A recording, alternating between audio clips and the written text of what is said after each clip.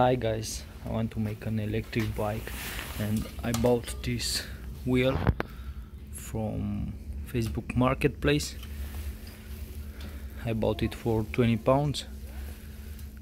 That guy said that the rim is not straight, but that's not a problem for 20 pounds. Yeah, it has a spoke missing here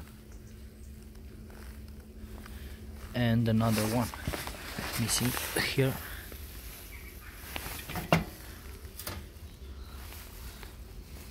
Yeah, I want to make it as cheap as possible. Someone gave me this bike for free, so I'm going cheap so far.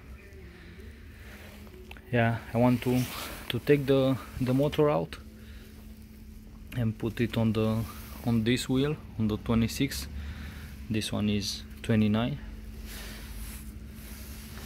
Yeah, I have to do some measurements to order the spokes and everything, because I need different size spokes.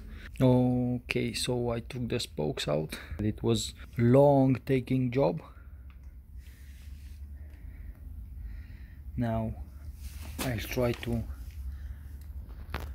see if the motor fits. If no, I have to widen the frame a little bit. I'll keep you up to date.